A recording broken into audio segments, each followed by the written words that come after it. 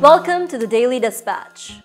First, we'll tell you about Africa being a pivot for a rising geopolitical rivalry between US, China, and Russia.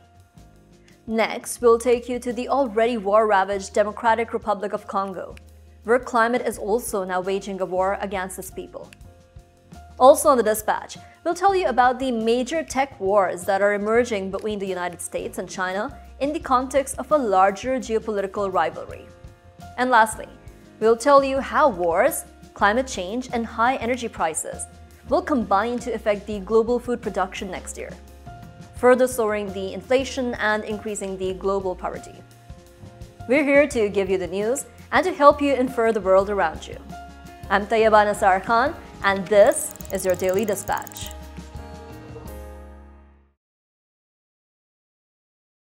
Defense Secretary of the United States, Lloyd Austin, stated that China and Russia are destabilizing Africa during the first Africa-US summit in 8 years. Now, 49 African leaders flew all the way to Washington, D.C., as President Biden seeks to use diplomacy to win back influence in this continent. During the summit, African leaders are being warned that a non-transparent approach of the Chinese investment and Russian involvement in weapons peddling and deployment of the resurgence across Africa could destabilize the region. While China leads investments in Africa, President Biden aims to convince the continent's leaders by committing necessary resources that rivals China's influence.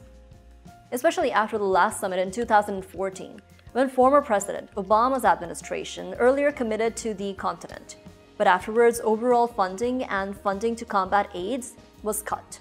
Now Russia, on the other hand, has been increasing the military and economic ties in Africa. The first Russia-Africa 2019 summit led to military equipment contracts with more than 30 African states. Russia has also invested in energy, technology, and security sectors. The US has accused Russia of fanning the mercenaries in Mali and having involvement in the Burkina Faso coup, among the others. For now, President Biden plans to unveil $55 billion package for Africa spanning 3 years. And the White House has already announced $4 billion investment to train the African health workers by 2025. Now, in an attempt to pursue African leaders, President Biden further plans to outline support for the African Union to gain a seat at the G20, or the Group of 20, which is an international organization, an intergovernmental forum comprising of 19 nations and the European Union, and could give Africa a strong voice in the global forum. This came only a few months after he supported the addition of the Union to gain a permanent seat at the United Nations Security Council.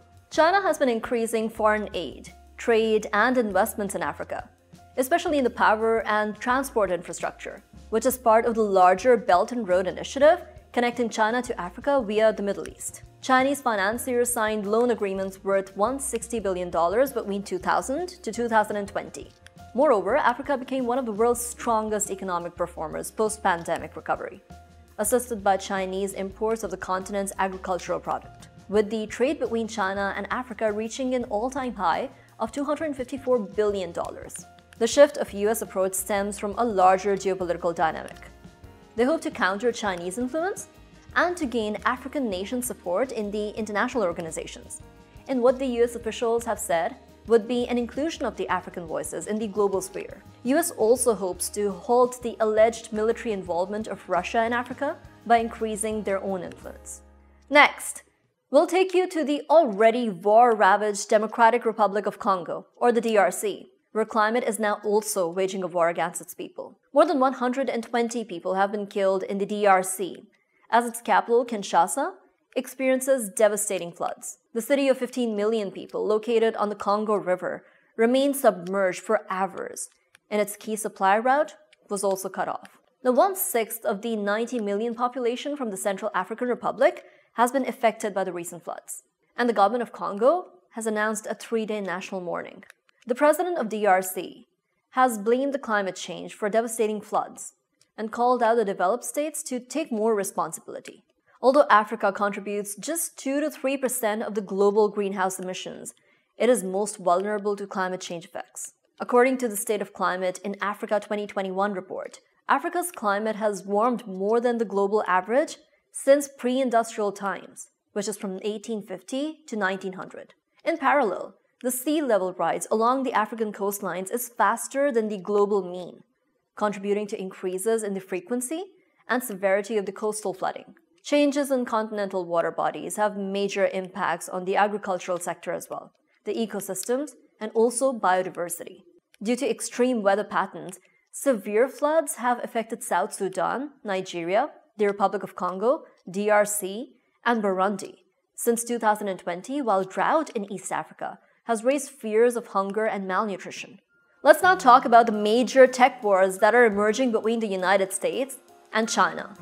China is working to roll out a financial support package of $143 billion to support the semiconductor industry in a move to achieve self-sufficiency in the chip making. Containing subsidies and tax credits to boost the semiconductor production and research, it is considered one of the biggest financial incentive package in recent years in China. 20% subsidies would be given to the Chinese firms working in the semiconductor industry to purchase semiconductor equipment domestically. The semiconductor industry is predominantly controlled by a few states, with Taiwan Semiconductor Manufacturing Company producing over 90% of them. As demand soars for chips and semiconductors, China takes a more proactive approach to create a robust industry in a sector considered the cornerstone of technological might in the future. It also signals that it is becoming one of the most active fronts of competition between Washington and Beijing. Analysts and experts predict technological rivalry will increase between the US and China, along with geopolitical competition. In August 2022, the Biden administration passed a landmark bill providing more than $50 billion in grants to boost and expand semiconductor research and production in the US. It also contained tax cuts to the tune of $24 billion for the semiconductor industries. Moreover, the US has also imposed severe export control measures to undermine China's access to the semiconductor chips and the chip-making equipment. Now, the rules bind the US companies to first obtain a license before supplying the Chinese chip makers with the equipment required for producing advanced chips. Now, China has criticized the move, alleging it undermines China's trade rights. It has officially taken up the matter with the World Trade Organization as well. This area of competition promises to continue to grow and will be one to watch. We will be sure to bring you updates on this.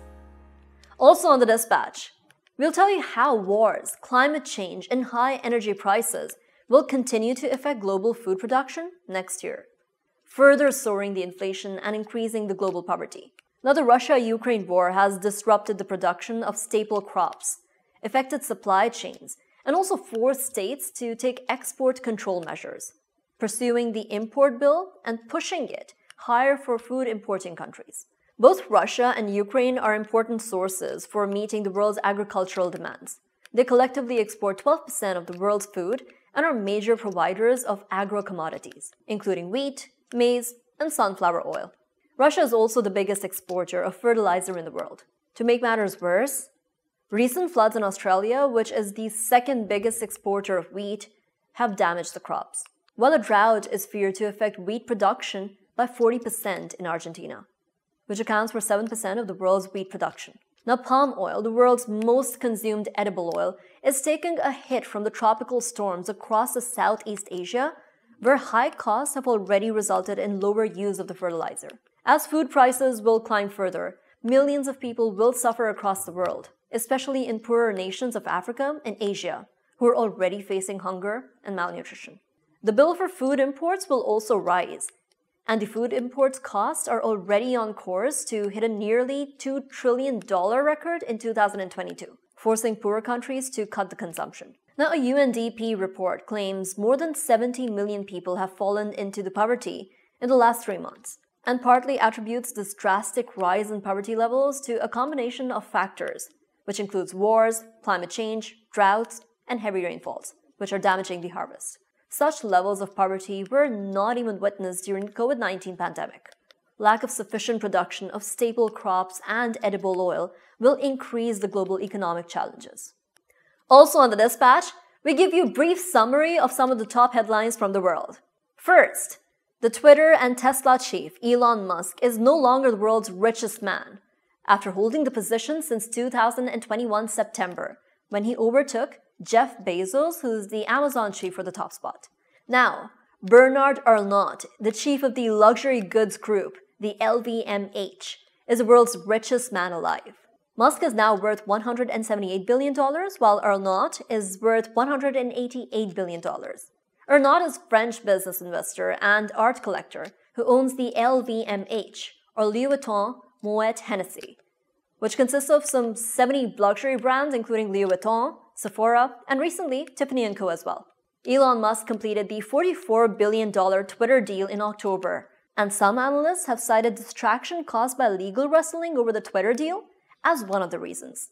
Second, following China's sudden shift in COVID policy, we're witnessing a significant rise in infections, and the country's hospitals are now facing extreme strain due to a shortage of staff and medicines. While it was initially expected that China's easing of COVID restrictions would be brought in gradually, the nationwide protests and clashes with the police, calling for the entire zero COVID restrictions, have led to a sudden policy shift. These protests were triggered by a deadly fire in Xinjiang province, which killed many people, and some said that the firefighters failed to arrive at the scene in time due to the COVID restrictions. And since then, these protests spread like wildfire across the country. After China lifted stringent restrictions, threat of COVID infections has soared, and the Chinese authorities have laid out plans such as temporary and mobile clinics to avoid the spike in infections, and to encourage the elderly to get vaccinated. However, a risk of massive death toll is expected if the hospitals get overwhelmed. Third, Masoud, or Abu Aguila Muhammad Masoud Khair al-Marimi, of the Libyan descent, accused of making the bomb that destroyed Pan Am Flight 103 in 1988, is now in US custody. He was charged by the US 2 years ago. The attack killed 270 people in the flight that was en route London to Scotland and detonated over the Scottish town of Lockerbie. Masoud had already been in custody in Libya on other crimes when he was charged by the US. The Lockerbie bombing remains not only one of the deadliest attacks in the UK, but all of Europe. That's all, folks. We'll be happy to hear more from you and your suggestions as well. And I'll be back tomorrow with more bite-sized news that keeps you up to date with what's going on in the country, the region, and the globe. I'm Tayyaba Nisar Khan, and this was your Daily Dispatch.